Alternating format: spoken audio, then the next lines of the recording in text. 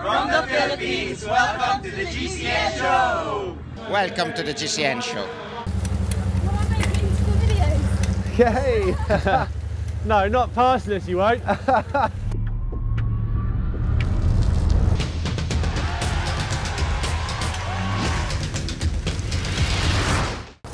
Oi! Wait up! Welcome to the GCN Show! Thank you, go now. Welcome to the GCN Show. Coming up, the most epic climb in the world, maybe. Plus, we've got cycling shorts, a roundup of cyclocross, a Dan Craven update. That was grotty. Plus more of your best hacks and bodges. And all of our usual tech, Dom's tweet, comment and caption of the week. Oh, and don't forget, we also think we found the Tommy Vockler of cyclocross. We had to hold on to the motorbike to catch up.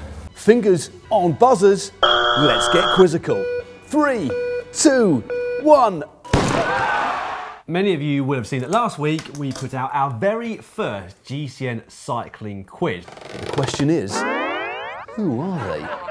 Now, we've had loads of entries for the competition already, but if you haven't done so yet, make sure you go and check it out and submit your entry sooner rather than later. Yeah, we've got some top swag on offer. A t-shirt, a mug, a bottle.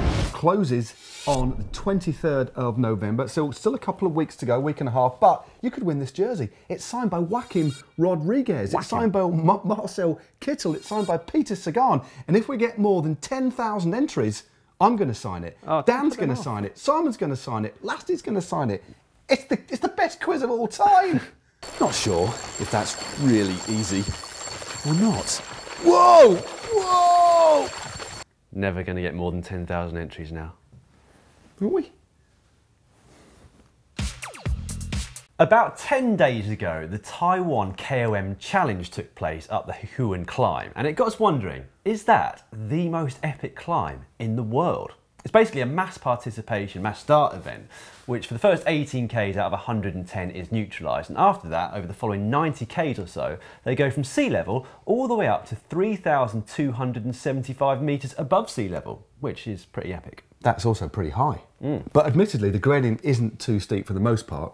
That is until the final 10 kilometres when it does rear its head just a little bit. But without a doubt, that's when I've never ridden anything near that sort of height on one particular climb in one day. In fact, the longest climb I've ever gone up. Matt Stevens, heart of gold, hair of someone else. Was in 2000 in the Langkawi up to a tea plantation. And the worst thing was I didn't even get a cup of tea at the end of it. No cup of tea? No. Well, do you want to know what the winner of this event got on the day? More than a cup of tea? Tell me. Damien Monnier, a stage winner at the Giro d'Italia a few years ago. He picked up a pretty cool $31,000 for being first across the line. Took him just over 3.5 hours, whilst the best lady was Eri Yonomi, and she did it in just over 4 hours. Very respectable indeed. That is epic, isn't it? Well, we want to know what your thoughts are on this. Is that the most epic climb in the world, or have you got one that's even more epic? Is it steeper? Is it longer? Is it gnarlier? Or harder? Yeah, or harder, yeah, thanks for that, Dan. But as ever, leave your thoughts and opinions in the comments below. Time now for caption of the week. Now last week we had this rather cracking picture of Tim Merlier taking a little bit of a tumble, to say the very least, in some sand. And the winner is this, from John McAllister. John says, he was the last man standing. I see what you did there, John. Very, very good indeed. Words. Get in touch with us on Facebook or on a message on YouTube, and with your address we shall send out some GCN swag. Now, for those of you wanting to get your teeth stuck into this week's photo, here it is. It's from the start of 2015, and it is Tim Dewala and Philippe Gilbert swapping roles, Gilbert taking the photos. Now, you've been doing really well in the comments and captions recently, so we thought that we wouldn't give you our caption to start with. No, because it was terrible. So good luck, leave them in the comment section down below. It's a toughie. Tech news now. Do we have to do this? Yep. Now this is something that our very own son Richard is going to be very pleased about, because Ben Farver of Argonaut Cycles has teamed up with Chris King to make a new version of the PF30 bottom bracket. He has indeed. Now, before you all start groaning, the reason that Sai is going to be so happy about this is that this new design is threaded. Now, it's no secret that consumers and manufacturers alike have been incredibly frustrated with some of the modern press-fit bottom brackets, such as the PF30 and also the BB30, and this has been designed to solve those problems. Yeah, 3 versions, I just did 2, but 3 versions of the bottom bracket are going to be rolled out, and they should iron out the problems that Dan has already alluded to. Now, whether it will become an industry standard still remains to be seen, but one thing is for certain, consumers and manufacturers alike do need some sort of industry standard in the very near future. Yeah, a bit of bad news though is that the design will not be backwards compatible. So if you want one, not only will you have to shell out, see what I did there, for a new bottom bracket, but also a new frame as well. And likewise, manufacturers are going to have to add a whole new, I can't do it with these glasses on, going to have to add a new model into their range to accommodate it. Now, although me and Dan could quite happily wax lyrical about bottom brackets all day long, there's a man who does that for a living, really. Check out this tweet from Katie Fretz for more info on bottom brackets.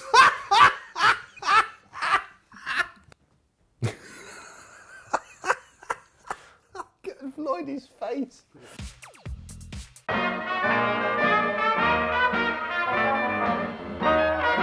Time for comment of the week. First up, we have quite a funny one here from Mr. Lewis Weekly underneath the how to pack your pockets for a sportif. Now, Lewis Weekly said, 2010 called, they want their Daniel Lloyd back. Well, not having me. That's pretty good, that is. Right, now one that we mentioned briefly at the very start of the show, you're probably wondering what we were talking about, but it came underneath Tim Muirson's How to Ride in Sand video, and it came from Cody Brown, who said, 1 minute 12 seconds in, Lasty is the Tommy V of cyclocross. I tend to agree. It's, it's me too. Astonishing facial expressions there from Lasty.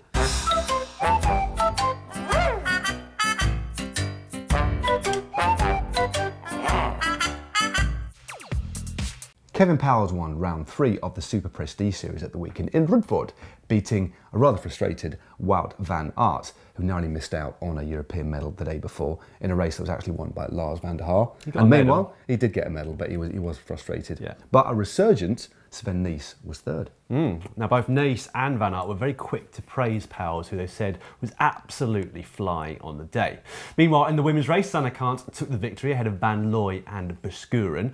And you might also have noticed that in the men's race, Bart Wellens was there. Now, he retired at the end of last year, but officially bid farewell to the sport by doing a lap of honour. It was certainly well received, but sticking on the theme of cyclocross to a degree, or it's like a road cyclocross amalgam, we asked you to vote last week by the medium of Twitter poll for who was going to be the king of the Koppenberg, and the votes are in. 67% of you said Tom Bonin, 33 Wout van Aert. Wow, I guess there's only one way to settle it now. Time for you two to get up the Koppenberg and have a race. I'm sure they'll do it for us. Game on. Time now for our hack/bodge of the week. Plenty more have been sent in, so we've picked out our favourites, the first of which comes in from Eric Hendrickson. Now, he was obviously in need of a cone spanner, didn't have one, so he ground down an adjustable spanner or wrench, so it ended up looking like this, and apparently it worked pretty well. Some top lathe skills there, but how about this absolute perler from Frank Whittle? He needed another spacer on his handlebar stem, ran out or didn't have any, so used a cog. I must admit, it does look quite hip and cool and trendy, but... Although potentially quite dangerous for the knees, looking at that. I don't know if I'd recommend that to anyone. It does look quite stylish, though, must admit. Likewise, something else I wouldn't recommend, but still my favourite bodge of the week. It was sent in to us by John Carroll, who spotted it at a triathlon this year in Ireland. And it's a set of tri-bar extensions that have been bodged together using a broom handle and 2 dish scrubbers. It's incredible, look at it. It is an app. I think that's my favourite of the year so far, that bodge. But I suppose he could clean his bike afterwards, couldn't he? Don't try it at home, kids, or even adults. No.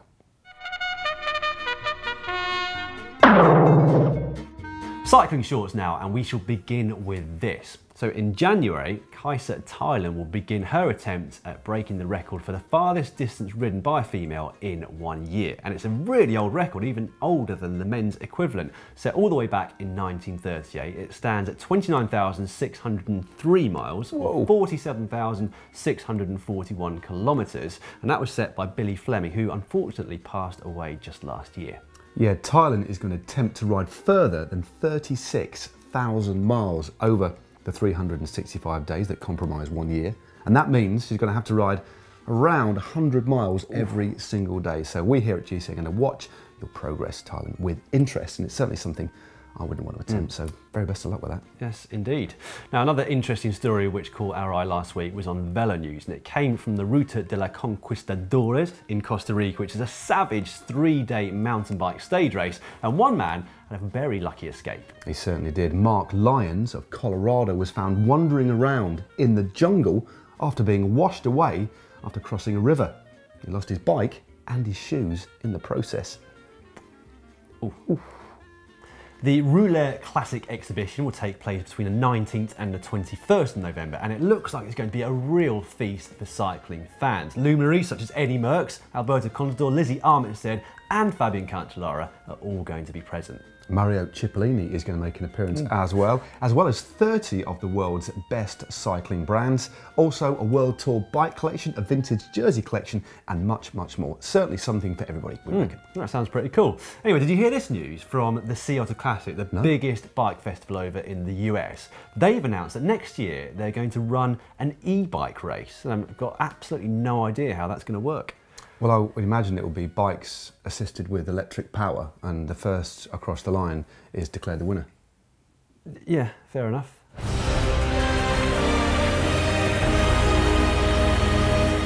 Chris Froome has announced on Twitter he'll be releasing his physiological data on December the 3rd, but via men's magazine, Esquire. Oh, okay. Now, the performance data will be from 2007 and also from August, where he performed tests at the GSK Human Performance Lab. Biggest non-story of the week, though, has to be the headline seen on a number of cycling websites. Clothing brand parts ways with high-profile World Tour team. This being a story that Ratha will not be renewing their contract to provide Team Sky with clothing beyond 2016. I've heard it's because the riders just look like they're enjoying riding their bikes too much. Tom Bowden fans, and that does include us, will be pleased to hear that Tom is back on his bike. Remember, he sustained a fractured skull, a nasty crash at the Tour of Abu Dhabi. Now, likewise, Theo Boss, he's back on his bike too. He was involved in the same crash as our Tom. Good to hear. Well, we'll finish Cycling Shorts this week with news about Dan Craven, who I think I'm right in saying, Matt, is undoubtedly our favourite Namibian cyclist who has a beard. Yeah, undisputed. Whatever's in the bus, really. Well, he has announced that next year he will be parting ways with Europcar. So from January, he's actually going to be riding for the Israeli Cycling Academy team. He's going to be joined by Nicky Sorensen, who moves across from Tinkoff Saxo as well. Is he? Wow, we've got some big names. That was grotty.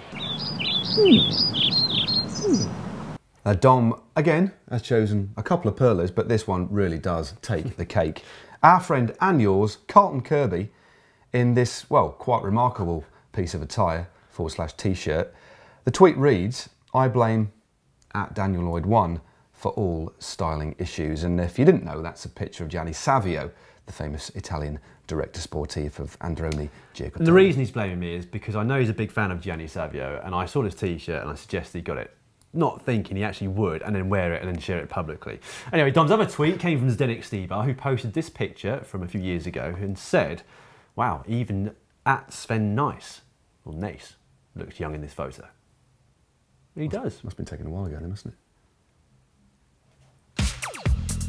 On the channel this week, on Wednesday, it's winter riding mistakes. Given the generally higher risk of mechanicals and punctures during the winter months, it's vital that you have enough with you to cover most eventualities. So, as well as the usual Allen key set and tyre levers, ensure you have a chain link remover and more than just one solitary inner tube. Guys, do you just want to use mine? Thursday, it's the top 5 weirdest helmets. On Friday, it's a cracker. Mario Cipollini v Mark Cavendish. Whoa, that's going to be a close Who's one. going to come out on top?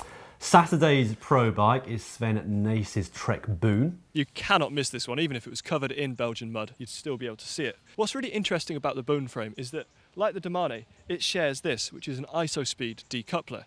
Sunday is off the back, and on Monday I show you how to use quick releases. I've got a few tips in there for you as well.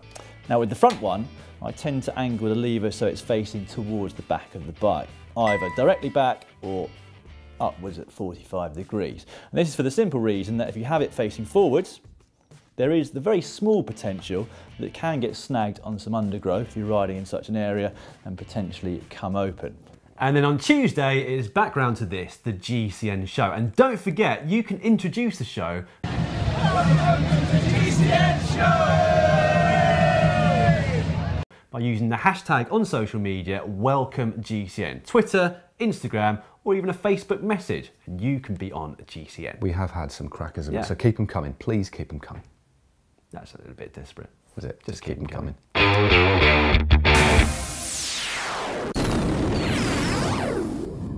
Are you ready? It's extreme corner time. Now, many of you of a certain age, myself and Matt included, will remember this legendary film, BMX Bandits, which starred very young Nicole Kidman. Well, a couple of very modern pros have decided to pay tribute to said movie, and they have come up with this.